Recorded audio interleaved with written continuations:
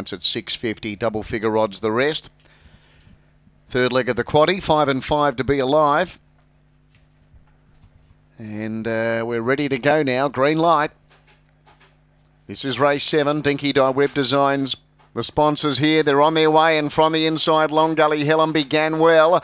Leads from Earl Rose, Matt's Boy. Next then was Hope's Bow going to the inside. Behind it then was Royal Bling. Well back was Mary's Entity with Casino, and Black Fesco's not in it. The leader, Long Gully Helen, giving chase to it was Hope's Bow. It gets within a length, goes up on the inside. Hope's Bow, Long Gully Helen, Hope's Bow beats Long Gully Helen. Black Fesco ran on well for third.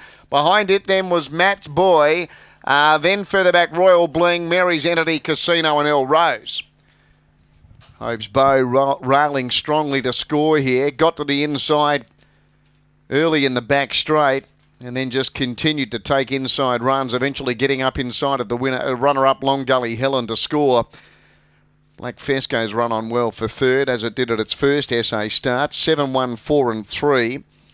Winner by Collision out of Hope's Up. Cam Butcher the trainer, raced by CMY Butcher. Long Gully Helen by Casey and all out of Long Gully Libby for Paula Herndon. And Black Fesco by Shaky Jakey out of Wonga Willie Walla for Scott Feltus. 7-1-4, 3 ran fourth, Matt's Boy. The time was 22.95. 22.95 the time recorded here by number 7, Hope's Bow. A length and 3/4 by 3.5 with the margins